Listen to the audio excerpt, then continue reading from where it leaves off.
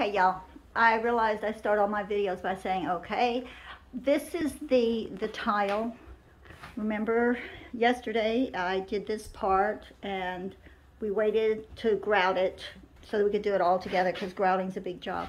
And we grouted the top, and I have to also caulk along those edges because the grout won't go into those deeper edges along there. But that part's done, and this grout that we're using is kind of a mess to use but we bought it. We paid extra for it because it says it's stain proof and color perfect and never needs sealing, and that part got my attention because you don't want to have to seal your grout.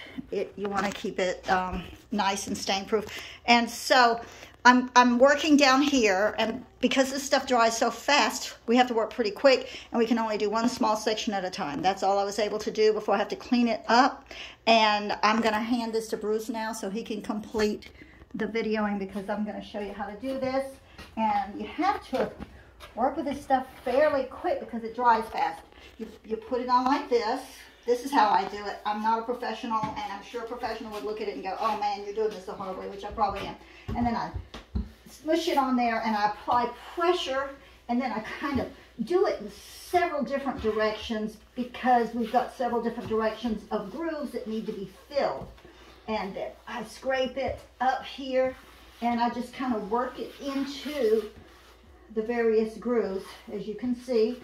And Bruce helps me do this by keeping me supplied with clean water, which is quite a job to haul those heavy buckets of water, because if you don't have clean water, you're going to have a mess with your grout, because you've got to get all the residue off or it'll get nasty. And Bruce focuses on the jobs that require heavy lifting, hammering, heavy pieces of wood, tearing down things, building walls, stuff like that. But jobs like this is my domain, and he helps me with it because honestly, I could not do this by myself. I really need him to hand me clean cloths and stuff like that, and to haul the water. Now I'm going to try to put some of this in that groove. That looks pretty deep. So and sometimes I'll use the broad knife to get into a tight spot like this. But anyway, like I said, this is the kind of thing you can only do a little section at a time, and because it dries, and you see it blops down like that. And I picked some of those up because they're still usable, and the stuff's kind of expensive, so I don't like to waste. And so I'll do that little section. I'll get the microfiber, and the instructions on the grout said to use microfiber. I used to, when I would do tile, it's not like I'm a professional, but I've done it a couple of times in a couple of our houses. And I've always used sponges, and I really like using the microfiber because I can, as you can see, I can wipe and then kind of turn it, and I get a totally clean spot, which keeps me going a little bit longer with a clean cloth, which is super important to have a good outcome, so you don't end up with a grout residue on your stuff.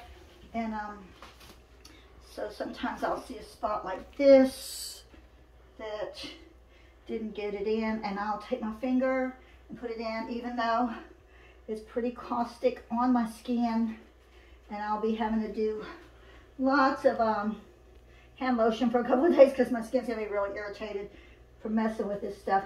But I don't know, that's just the best way I can do it. I just try to get it all in there and end up with a neat clean look.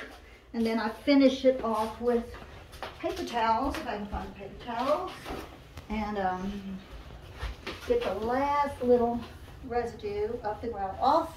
And there you see, it's not terribly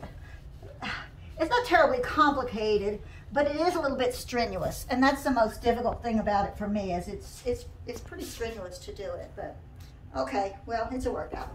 We're done on this video, and we will continue our work. Bye for now.